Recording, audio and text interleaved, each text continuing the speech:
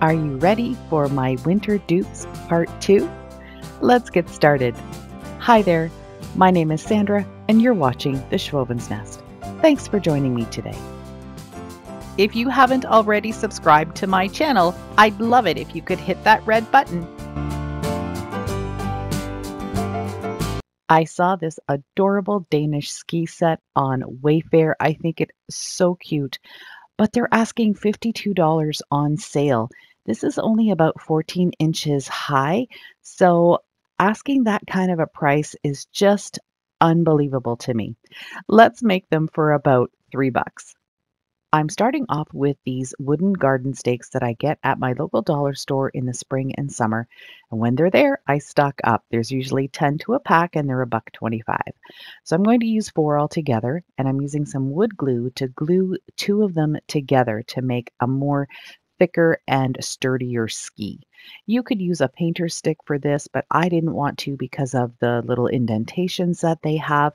You could also use jumbo popsicle sticks, but I would suggest gluing a couple pieces together just to make it a little sturdier. I'm going to add some clamps on them just until they have a chance to set up. Usually about 10 minutes is all it takes for wood glue to get nice and sticky so it holds the 2 pieces together. It's been about 10 minutes, so I'm going to go ahead and remove the clamps. And now I'm just taking these pliers that have a cutting mechanism on the inside. I don't know what they're called, but I'm just going to be trimming off the point at the very top here. I want to get more of a rounded look. Then I'm going to take my sanding block and really give this a good sanding all the way around the edges, all the way down, and I want to round out that top really smooth.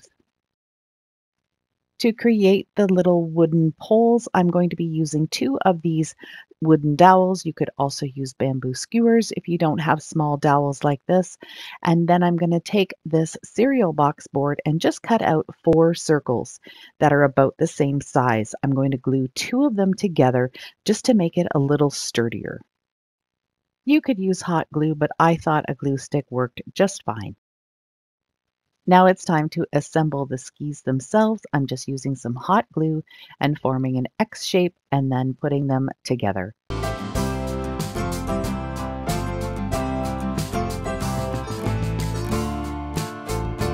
I've measured out the length that I want the ski poles to be, and I'm using that same pliers to just trim them down. And I will sand down the cut edge a little bit just to make sure that it's nice and flat.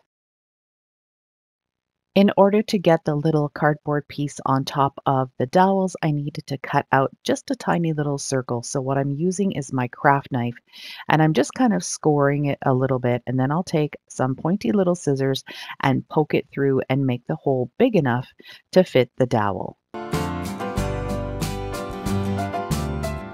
Keeping the design of the inspiration in mind, I'm always referring back to it to make sure I get it right. I'm going to start by painting the bottom tips of the skis with black. I can't tell if the picture is navy blue or black, but I decided to go with black because I don't have a lot of blue in my home. So I'm just going to be painting probably a good inch, maybe 1.25 inches up from the bottom, and I'm going to make sure that I paint the back as well. I'll do the same thing for the top of the skis, but I'm going to go about 2 inches down and make sure that I give everything a really good coat, as straight a line as I can, just using my paintbrush. Of course, you could use some painter's tape if you wanted an exact perfect line. My adorable little ski poles also need a coat of black. The black paint that I get is from Walmart. I just get the gallon right off the shelf and it's flat black. Sometimes I add my talc to it to make it a little bit more opaque, but most of the time I use it straight from the can. For the white portion of the skis, I am using a chalk paint. This one is from Behr, and it's available at the Home Depot. It's actually not bad. I think it's a really good quality in comparison to some other chalk paints, but I have to say my favorite chalk paint is always the Folk Art Home Decor chalk paint. It's super thick and it covers everything in one coat. I decided to take my black Sharpie marker and a ruler and create some straight lines right where the black and white paint meet. And then because the inspiration has a stripe, I'm going to just move my ruler down about 1/4 of an inch and just draw a couple of lines as a stripe. And this is part of the uniqueness of these skis. I think the design is super cute. To add the snowflakes, I'm using a really fine point oil-based pen. I get these at Michael's, but you can find them at some dollar stores too, I believe. But I like it because it's oil-based and it has a little bit of more thickness to it, so it really gives a nice line. I'm starting out these little snowflakes by just drawing a circle in the center and then doing 4 lines north, south, east, west. And then I'm drawing some little ticks on them about halfway up the stick. Then I'm going to add some additional pieces, and I'm also going to do some little arrows on the ends of each of these. Now I know this is really hard to see, so I'm going to do the snowflake for you in a larger format. So you start just with a circle in the center, as I mentioned, and then you're going to do your lines up north, east, south, and west, and that will give you your starting point for the snowflake. Then you're going to go about halfway through and draw in some little stick lines that are coming out this way. You can see it's really easy to do. Once this is done, I'm going to draw in some little arrowheads on each of the original sticks that we did, color those in. After that, I'll add some additional lines just in between all of these lines, making them stick out almost as far as the first original ones, and then I'll give them some little ticks more towards the end of the stick, like you see me doing here. And I hope that tutorial helps you make some fun little snowflakes.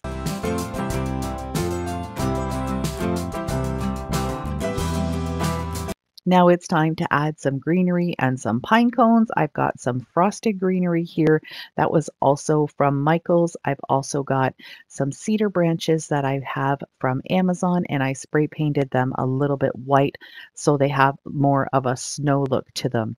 I'm going to add these all together, and then I'm going to be putting on my ski poles. And on top of that, I'll be adding a little bit more greenery and a couple of sweet little pine cones.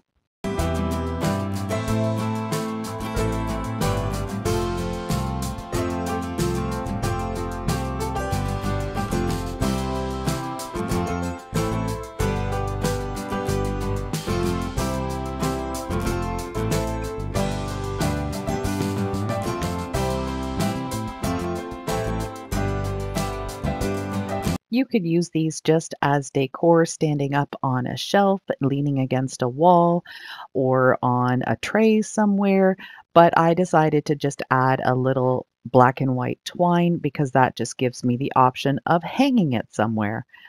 I really love how this one turned out, and I hope you like it too.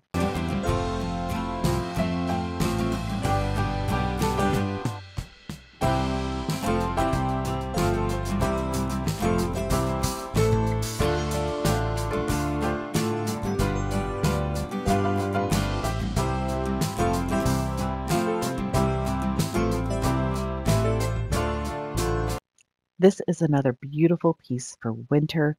It is very big, but I'm going to make a smaller version of it with some free printables that I found online. I found a long board in my stash. This was part of a drawer from a dresser, and I'm not going to paint it or at all right now because when I paint this material white, it usually brings up a yellow tinge. So I'm just going to leave it the way it is. I found this beautiful printable on Pixabay, and what I did was create it in a black and white version or more of a grayscale version.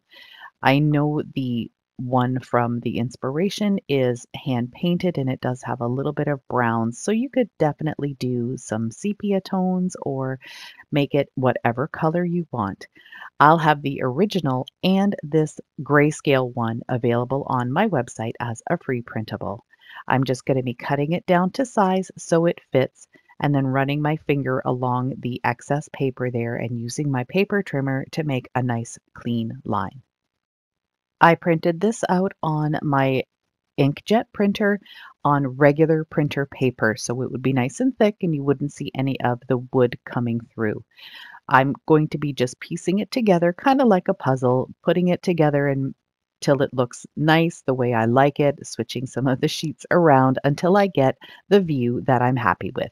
Then I'm going to use a glue stick and just glue them down onto the board.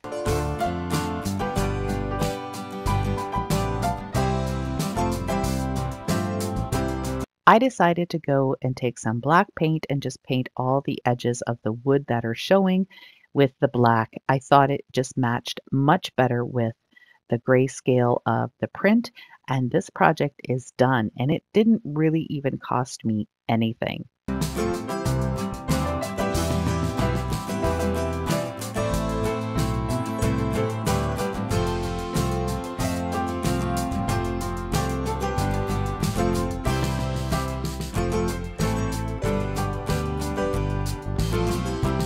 Another sweet winter decor project that I thought I would make is this snowman that came from Wayfair.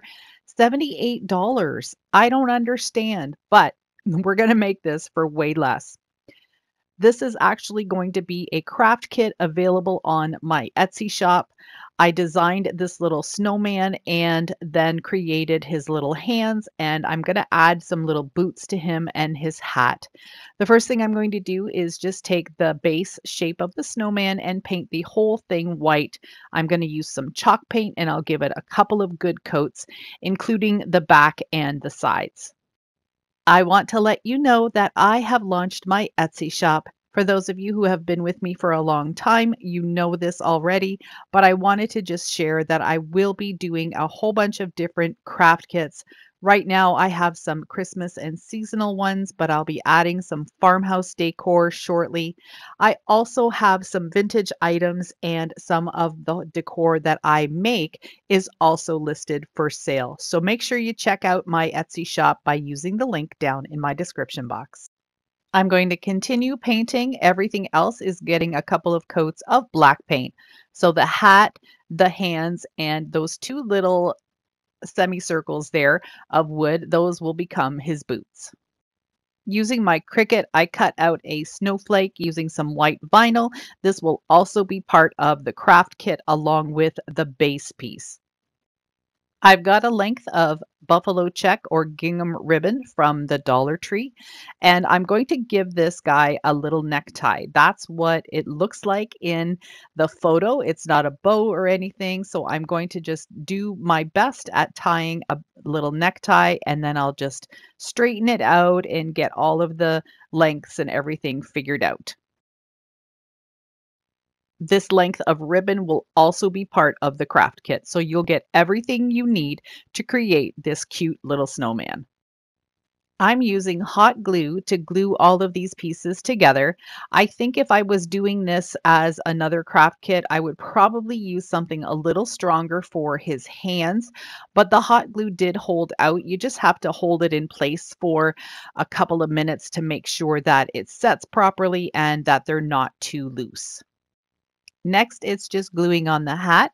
I decided to cut the hat a little bit smaller. I just thought having that little outline of white would make it look a little bit more high end.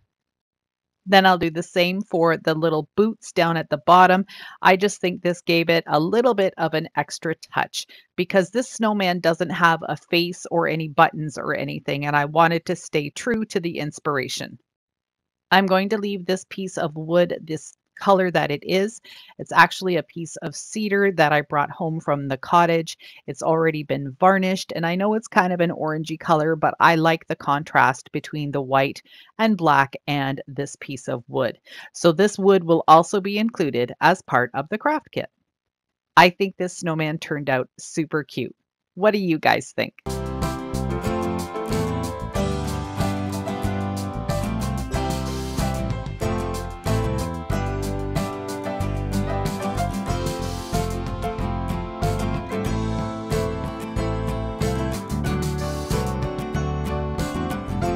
These natural linen snowflake placemats were available at Kirklands. Now they're on sale for $28, and for a set of 4, I think that's a pretty decent price, but I'm still going to make them for less. So for this project, I'm just going to be using some drop cloth. I did pick this up at my local dollar store and it was $4 for 3 feet by 6 feet, I believe that was the sheet. But you can also get this at hardware stores and probably you can find something like this maybe even at the thrift store. I'm measuring 18 inches wide and I'm going to do 12 inches deep or high or wide or whatever you want to call it. I'm using my fabric scissors to cut it out. And what I'm doing here is just going about a half an inch outside the line because two of these edges are already hemmed in and two of them will be not. And those are the ones that I am cutting now. So I want to have a little bit of extra space to be able to fold in those edges and give them a nice hem. I also like to use fabric scissors when I'm cutting material. Makes a huge difference on the clean cut. I'm going to be folding the edges in on themselves twice because that's how the original seam or hem is. So what I'm going to do is just fold it over once and then just crease it with my thumb. You can get a nice line with this. Really depends on the fabric that you're using though. You may need to press it and that will just really help to keep it in check when you're sewing. I am going to be using my sewing machine for this because I don't want to have two glued hems and two sewn hems. So now I'm just going to be folding it over twice like I sort of pressed it with my thumb, and I'm going to use a straight stitch with some white thread and just stitch all the way down. Now my machine didn't really like this fabric at all because it's very loose fabric and the threads are not tightly woven. So it did have a little bit of difficulty with the bobbin, but I didn't worry about that because you really didn't see a whole lot of it anyway. I used my Cricut Explore 3 to cut out a pattern of snowflakes and some dots. I will have this available as a free printable. However, if you do this project, it would be better to not have this much waste on the vinyl. I didn't realize this until I started weeding and then thought, oh my gosh, I am wasting all of this vinyl, this big whole sheet just for some snowflakes. So what I would do next time is just not weld everything together as a group. I would create my pattern and then take my snowflakes and just line them up as well as the dots, and then that wouldn't be as wasteful. And then I'd be able to just cut each individual out and lay out my pattern on the placemat. I decided to use my Hippo mini heat press for this project. I love this little guy. He's not that expensive and it works really well. So what you can do is just turn the button on. You just press it and it will come on. And when you press it again, it will turn off. So what you do then is turn it on, press again, and then again, and you have 3 different heat settings. So you have blue, green, and pink. And I'm going to be putting it on the pink heat setting, which is the highest. And then I'll just wait for the flashing light to stop and it will beep when it's hot. When you're working with heat transfer vinyl, it's a good idea to press your fabric ahead of time. And I'm doing this while the heat press is still warming up. That's why you see the flashing button there. But it just needs to have all of the wrinkles and some of the moisture pulled out. So you're basically just drying it out a little bit. This is the pattern that I created, and it is much easier to be able to lay your pattern down on your fabric and then use the heat press. But as I said earlier, I did waste a lot of the vinyl. So next time I'll be cutting out each individual snowflake and creating the pattern that way. Then I simply started to apply the heat press to each of the snowflakes and the dots with this thick plastic backing that is on the Cricut vinyl. It lifts off really well so you can see when your items are already attached to the fabric. I think it only took me about 10 to 15 seconds per item. And I just kind of pulled up the plastic, and if there was anything still stuck onto the plastic itself, I just went over it with the heat press one more time.